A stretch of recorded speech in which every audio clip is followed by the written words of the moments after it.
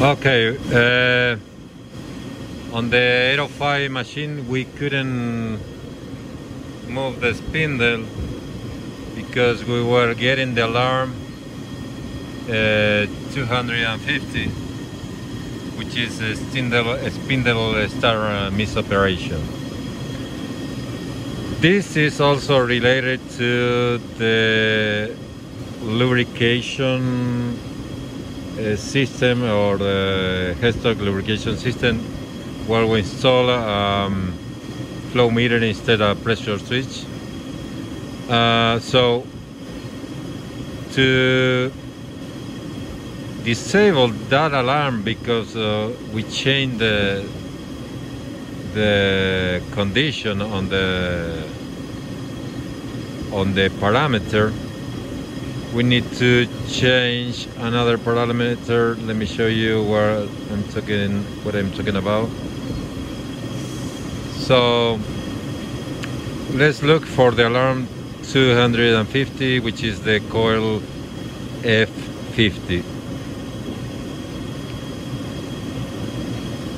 Remember, you have to subtract 200 to the alarm number. So let's say alarm 250 minus 200, the coil is F50. So this is the alarm. So the condition we had, it was this one.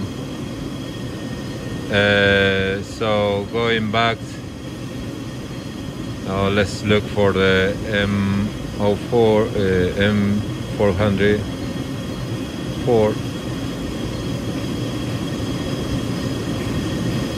So this was the alarm, and we were missing this condition, M840T. Let's look for the coil.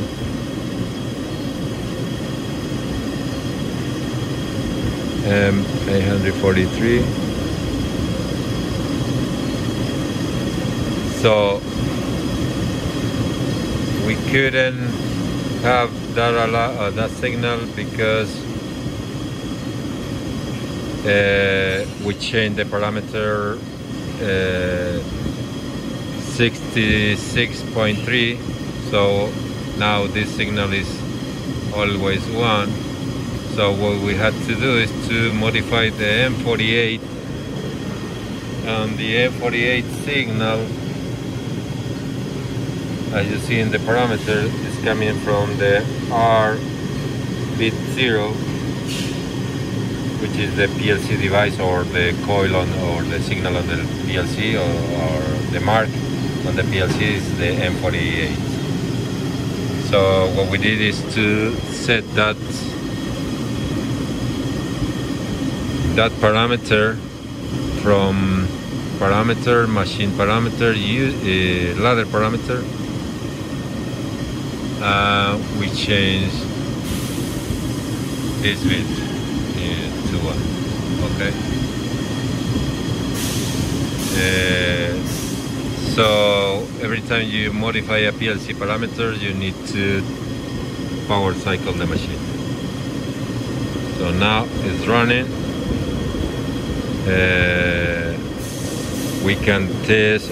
We need to still work with the redundancies, the jog redundancies command.